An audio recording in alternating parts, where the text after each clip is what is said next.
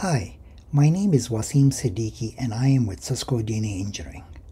Today I will show you how you can use Cisco DNA Center to track clients in your network. So what is the client tracking feature? This feature allows you to track clients, wireless or wired, when they join or connect your network. You can enable notification when this happens. This feature was first included in DNA version 2.33 onwards. You can enable client tracking from the client health page as well as from the client 360 page, and I will walk you through both of these scenarios using a live cluster. Let's quickly walk through the snapshots before we jump to a live cluster. This is the client health dashboard where you can enable multiple clients to track them. You can also see the list of the clients from this link over here. Once you click on that, this is a sidebar that comes in where you can see the list of tracked clients as well as you can add newer clients. This is how you configure the notification for the client tracking. On the notification section of DNA, you search for clients detected connecting on network event and you enable that for notification. Again, I'll walk you through this. If you go to the client 360 page, at the bottom there is a row for tracked. Currently this client is not tracked. When you click on it, there's a sidebar. You can enable the tracking and set up the option and save the configuration. It is important to know that there's two parts to client tracking. One is to actually track the client, enable the tracking of the client, and the second part is to enable the notification. You can enable the tracking without a notification, but then you won't receive the notification. So you should really do both if you are not monitoring Cisco DNA Center all the time. So let's switch over to a live cluster and walk through this feature. All right, so this is our live cluster, our demo cluster here. Let's go to the client health page first. Burger menu, assurance, health. Click on the client tab here. This is our client health dashboard. At the bottom here, you will find our client table. There are two ways you can go about this to track clients. You can select multiple clients here, click on the action button and select track clients. So now you have two options. You can select the time period for which you want to track the clients. Either you can track them forever or you can track them for a specific time period. Then there's two options for notification frequency. On first detections means that we will only notify you when we detect the client for the very first time, when it joins the network for the very first time. That's this option. On every detection, that means that we will send you a notification every time the client joins the network. So that's the difference between those two options. So let's say you select this and you save it, and the data gets saved, and so the data gets saved here. Now, the other way you can also look at it is you can click on this button here, the track client. One more thing here, we have a track column, so you can see some of these clients are being tracked. The track says yes here. You can also click the track client. You can also monitor the track clients separately in its own table. Click on this track client link up here. Sidebar comes out, and you can see all the clients that are currently being tracked.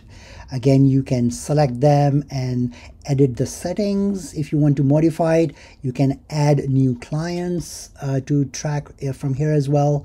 Or we have another option where you can import a client list via CSV format. So the purpose of this particular link is if you want to track a lot of clients instead of adding them one by one, or if you want to track a client that has not connected to the network yet, so it won't be found in the list. So what you can do is then create a CSV list of the MAC address you want to track and then import that list here. So this will set up the clients you want to track. That's the first part. The second part to this is you have to set up your notification so that we can notify you.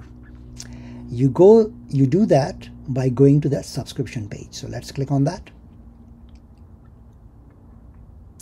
So now we are setting up event notification when the client gets tracked. So click on create new. Let's do this. So first option is which site you want to track this for. For our purposes, let's just do it globally. But you can just track it on a particular, just for a specific site as well if you want to. And then you select for the event that is of interest. For us, we are looking for this specific event, clients detected connecting on network. So you select that. It supports all the assurance channels all the notification channels that assurance supports. Click on next, and you can select whatever channels you want. Obviously, you have to set the channel up. That is done on a separate section. For the demo purposes, I've already set up a REST link, so let's choose that.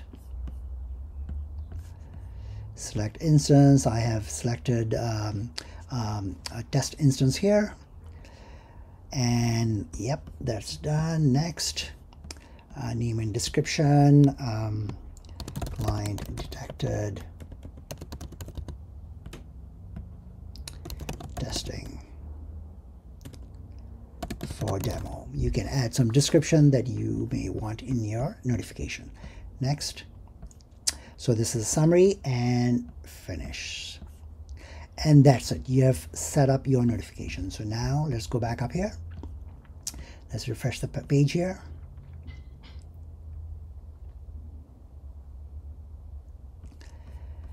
Let's check again.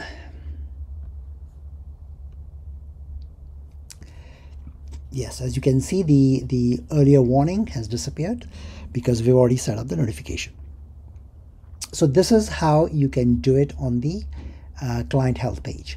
You can also do it from the client 360 page. So let's go to a client 360 page. Let's go to a page that we are already tracking. I just want to show you something else. One thing you can see here, we've got a yellow star. This indicates this client is being tracked. All the track lines will have this yellow star on it. And if you go to the bottom, we also have a status here. Track client yes. And we have, you have all the configs here that you can edit and modify. So this is for a client that is already being tracked. Let's go to a client that is not being tracked and see how you can modify it from the client 360 page. Let's choose this client. Let's go to its 360 page. Yeah, there it is. So as you can see, there's no yellow star here. So this is a client. Let's say we want to track the client again. We go to the bottom. Tracked, it says no. So it is not being tracked currently. Click on no, and you have the option, the same option we discussed earlier. You can enable the tracking, and you get the same set of option, and you can save that. So that's just another way you can do it directly from Client 360. We added that for ease of use. So there are two ways you can do this again, from the Client 360 page as well as from the Client Health page where you have the list of clients. And that's the client tracking feature. I hope this feature helps you in your network monitoring. If you have any feedback, please do let me know. Here's some further references for your information. We have a whole set of training videos that you can refer to, as well as the link to our Assurance Users Guide. Thank you very much.